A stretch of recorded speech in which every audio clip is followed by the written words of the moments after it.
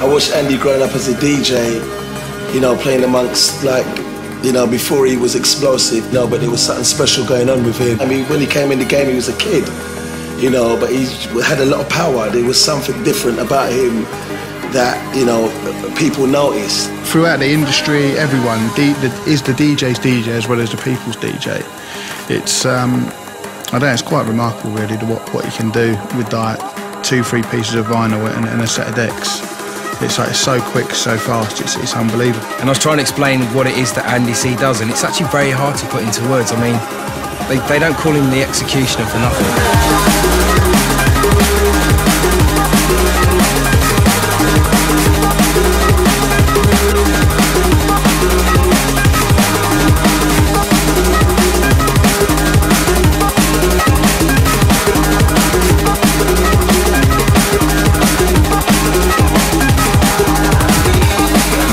Very serious about what he does, do you know what I mean? He takes it really serious, and for me it's pretty inspirational. He can touch all genres of drum and bass and it works. Somehow he just always seems to get it right. It's just making it interesting, you know, he'll play 16 bars of a track and before you know it there's another track in and there's another track, there's another track. It's just something he's developed over the years.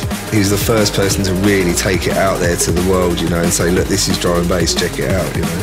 So he opened the doors for us to be able to kind of get on and do what we do. I think he just wants to keep, you know, the energy level there when he's playing out, and just, you know, and he's always kind of competing with himself to take it to the next level and not make it get boring for himself, you know. The fact that he can make any room work is a talent. I want to have fun. I find mixing is still as much fun to me today as it always was. I mean, before I come out on this tour, I'm at home mixing in my studio for like 5 or 6 hours from midnight till 6 a.m. I just couldn't stop myself. I was thought, I'll go in there for a couple of hours and then 5 in the morning I'm still there mixing. There's something special going on with him, you know what I mean?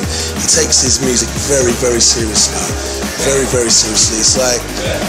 It's just like a kid with new toys. It's such a privilege to be up there spinning tunes, mixing them together. It's like an addiction. It becomes an addiction. You need it week in, week out because it's what I always wanted to do.